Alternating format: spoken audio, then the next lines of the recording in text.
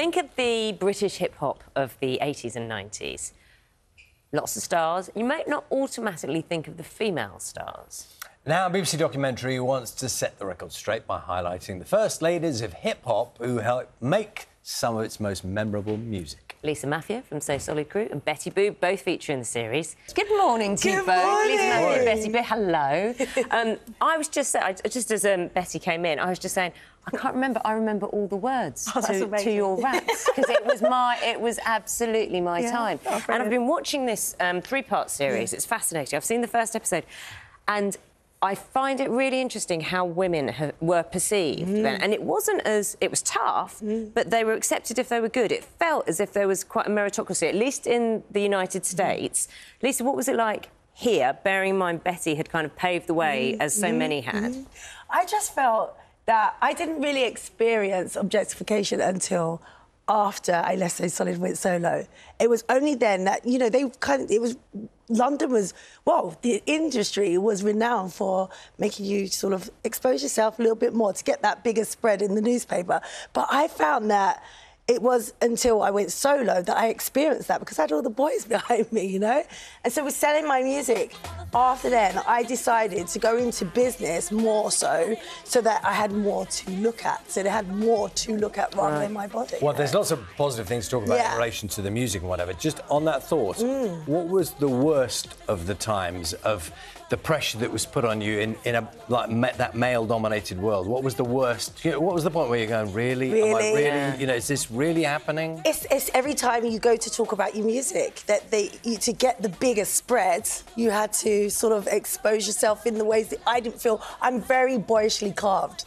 I am a tomboy through and through, and to get that hot spot, it was more. To be clear, people are saying to you, wear less clothes to get that middle pay spread. Yeah.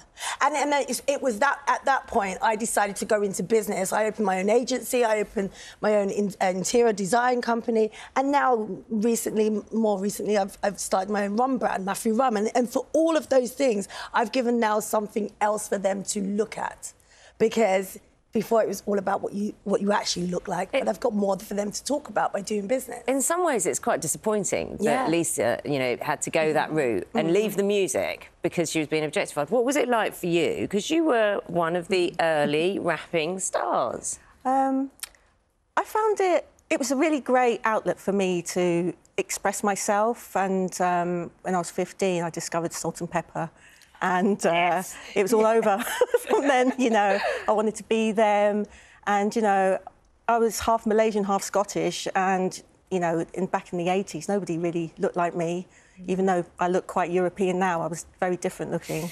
You know, so let's imagine you as a young girl rapping. Would you say half Malaysian, half Scottish?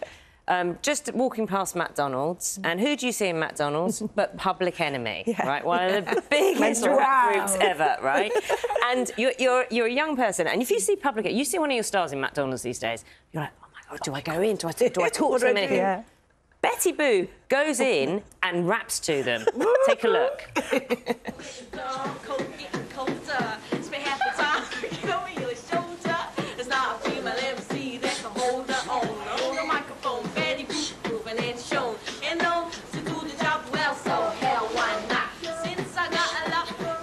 OK.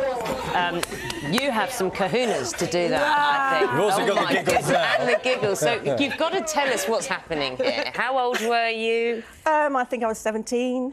I was definitely 17, yeah. And, yeah, we were just walking past the McDonald's and saw them with the S1Ws. I mean, on stage, they're really radical and quite scary figures, but we just couldn't believe we saw these titans of rap in our local McDonald's. And so what you walked in and you just went up to them? Yeah, I went, oi. Oi.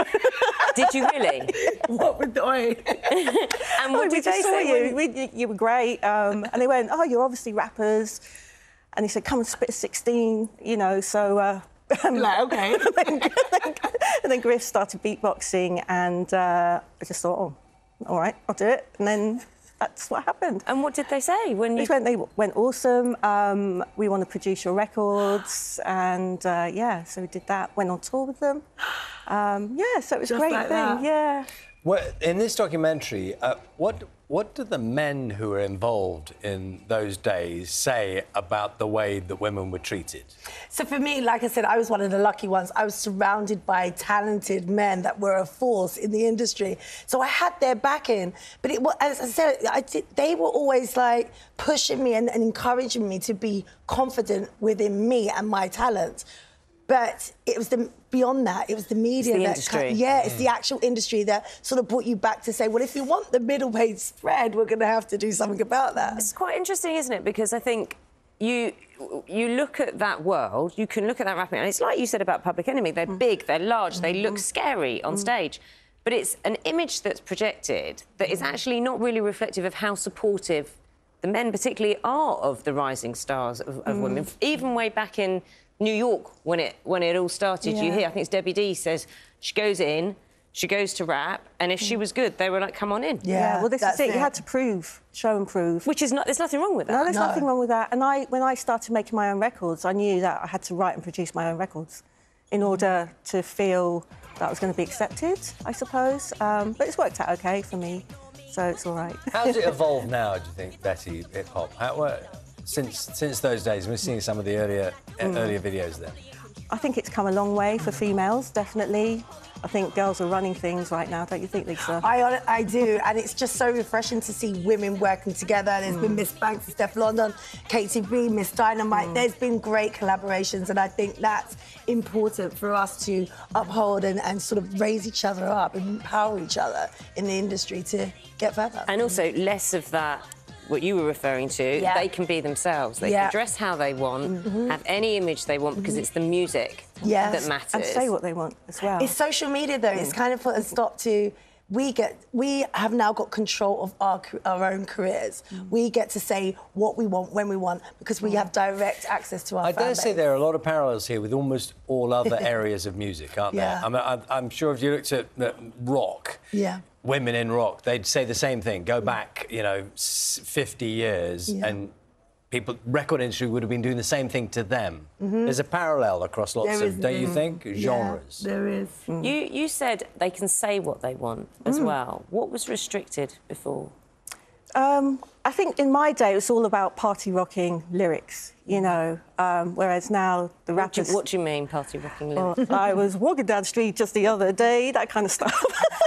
Really light. I wanted you to carry on. It's like that nursery rhyme, isn't it? Yeah, but now it's pretty deep and expressive and... so now, like, social commentary is much more acceptable than kind of, like, just rhyming or making sure that it was something that people could pick up on really quickly. So now it's that they're expressing what's going on around them much more. Well, that was the whole point, wasn't it? It was the frustration of being in a certain time, in a certain economy, and not being recognised. So that was the form. You could express yourself. In the mid-'80s, when I was 15, there wasn't an outlet to express yourself, and I found rap and hip-hop a way of finding my identity and becoming who I am today, and hip-hop still rules in my life anyway. Do you know, a lot of people will love the documentary. It's good. Not least because of the music, there'll be little memories that are prompted by, moments in time. Most definitely. Thank you. Yeah, it's an excuse to watch powerful women, so we've had two on the sofa, so thank you so much. Thank you.